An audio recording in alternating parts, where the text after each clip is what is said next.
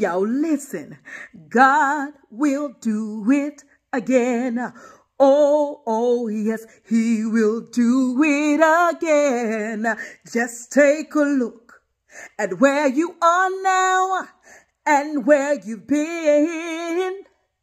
Hasn't he always come through for you? He's the same God as then.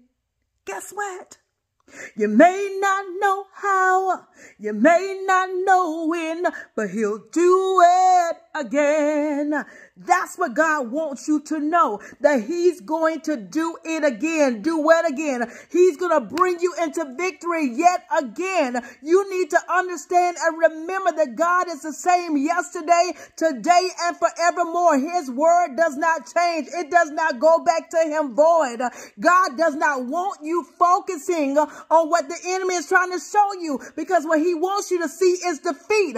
God said, think on his goodness of how he's been a good shepherd to you. You know how many times he has brought you out in the past. He's brought you out over and over and over and over and over. And God said, think on those things. My God, he said, think on those things which are lovely, which are honest, which are pure, right? Those things that are of a good report. The good report is that God has brought you out before, and God is saying he's going to do it again. Why? Because we are more than conquerors. Why? Because we are seated with Christ, and when you are seated where Christ is, we can't help but to win. God is saying that he's going to win for you yet again. He's always come through for you. So what makes you think he's going to change now? My God, what make you think he gonna switch up on you now? He's not a man that he should lie, neither is he a man that he should repent. Do you understand that?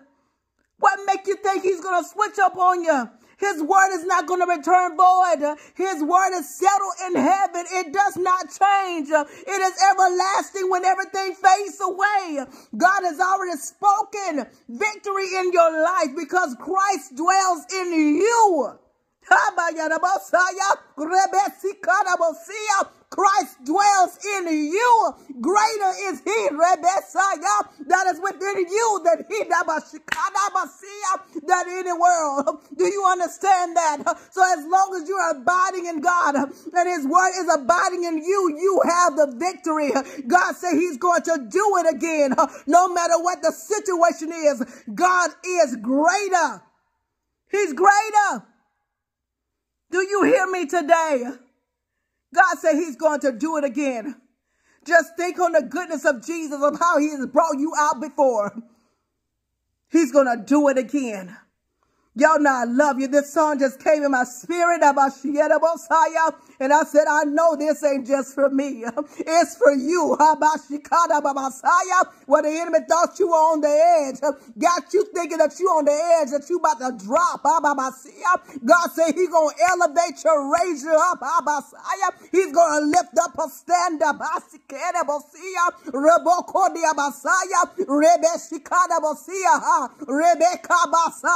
I hope you hear me loud and clear. God is lifting up a standard. He's setting you on his word because you're standing on it. And because of it, your head shall be above your enemies.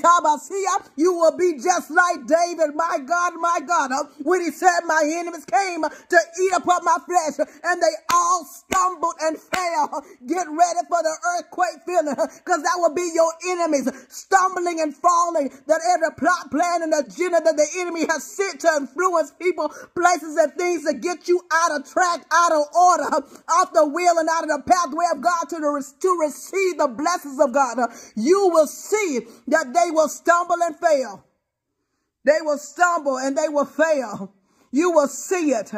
I hope y'all hear me loud and clear. I didn't come on here to do all of this today. I didn't come on here to say all of this, but I want you to know God is saying he's going to do it again. He's going to bring you into victory yet again. He's not a man that he should lie. Neither he the son of man that he should repent. Do you understand that? God say his word shall perform. So shall his word be that what goes out of his mouth, when he speaketh, it shall accomplish and it shall prosper. And God is telling you, you are more than a conqueror.